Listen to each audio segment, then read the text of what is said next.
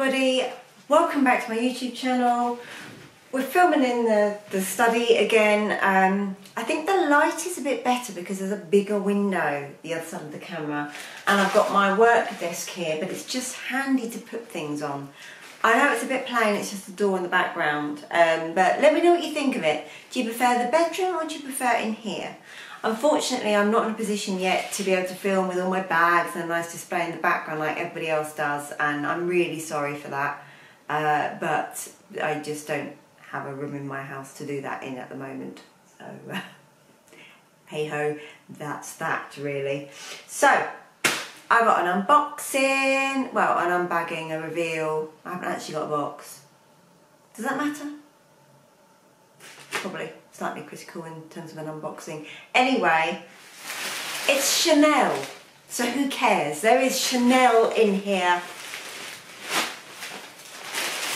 There's always a story, but I've peeked at this, but it was a pre-love purchase, and I think when you buy pre-love particularly, I think you wanna look, you wanna see, you wanna know as soon as possible what is this like? Is this as I was expecting?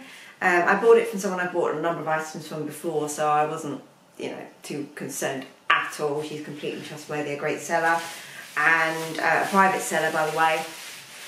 Facebook groups. But this is an item that I've had my eye on for a while, and particularly about a year and a bit ago.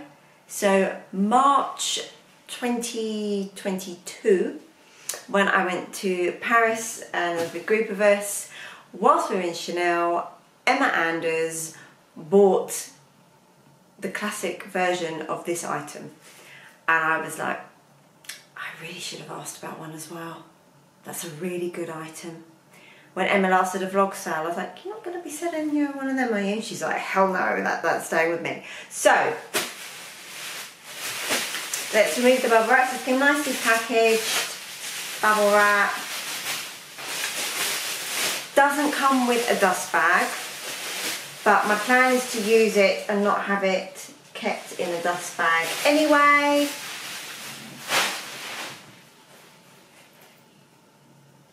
It's an O case. So I already have a mini O case in, sorry, bits of bubble wrap on the zip. I already have a mini O case in gold with the classic burgundy, and this now is a bigger O case in black. So this is the large O case. This is the updated one that has the Mona Lisa pocket on the back. Now, as you can see, I don't have, unlike Emma, hers has the classic burgundy, so it means that the zip pull and the material, the other side of the zip, is burgundy. Mine is plain black. Mine also has got champagne gold hardware, not gold. So it's that in between colour. You can see, it's if I just have handy here my Chanel reissue, which has the gold, well, it's got aged gold hardware, but you can see the difference there. Gold, champagne. God, the strings are noisy. So we have the pocket on the back, and there's details about this that I like in terms of I remember Super Dacob pointed this out. So basically where you've got the stitching here, goes down in the corner and then it continues in the same place. So that is really nice. Where you've got the pocket on the back, pretty much aligns with the rest of the quilting. It's not quite perfect. It's close enough. They've gone slightly off on that corner, but anyway, it's fine. We have leather on the zip pull here. Nice smooth zip. I mean, it's a pouch, there's not much to say about it. And the inside, like I said, this is the newer one, is this, maybe you can see, like cotton material. We've got some branding here. Mine says Chanel, made in Italy. You can see this nice caviar leather here as well, and then we've got this interior zip there, and I have included, but like I say, I don't have the dust bag, but I do have the authenticity card, which does match, I've checked, and the care booklet. So yeah, the dust bag would have been nice, and it comes with a box, and it's always nice, I think, when you buy things pre-loved, they come with all the original packaging. It's nice, it makes it that much more of a luxurious experience, but I got this pre-loved, and I got it at a pre-loved price. And to me, I would rather save like the £500 or so and not a box and dust bag. And my plan is to use this. Now, what am I going to use this for? My intent is to use it for my laptop. Now, I could obviously slip anything in the back pocket. I wouldn't want to put anything bulky in there, but I could just slip something in quickly. Or if I was just going somewhere with my laptop and just wanted to pop my phone in, I could just do that as well. If I was just carrying, I wouldn't like store it like that or do it for a long time. If I was just doing something quickly, I could do that. I don't think I would do it this way. I think it goes in. It does go in, but I just feel like it's putting that little bit more pressure on the pocket than just doing that. Which if I'm just doing it quickly to carry, then that's fine. But you have got the option, and that is with the Apple iPhone 13 Pro. Needs an upgrade. Anyway, hopefully December. So that's it really. My plan was to use it for my laptop. Here we have said laptop, which I have currently got. It feels really heavy. I've currently got it in this in-case slip pocket, which I spent too much money on getting it from eBay because they discontinued it. It's got a stain there, I don't know what from. I need to try and wash that out. A few marks on the back, being this canvas. It feels like, just trying to think weight-wise what they feel like. Yeah, I think this is a bit heavier. Anyway, I'll show you the sizing. This is for my MacBook Air 13-inch. So you can see the O case is the tiniest bit taller, but that means it's got a bit more zip clearance.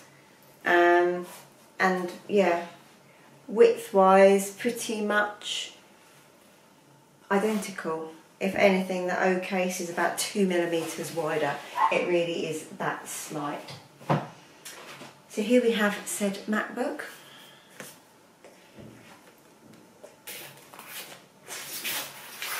And that goes in easily. Now if I slide it down to the zip end, you can see here, that's how much room, like a finger's worth, that's how much room you've got at the edge.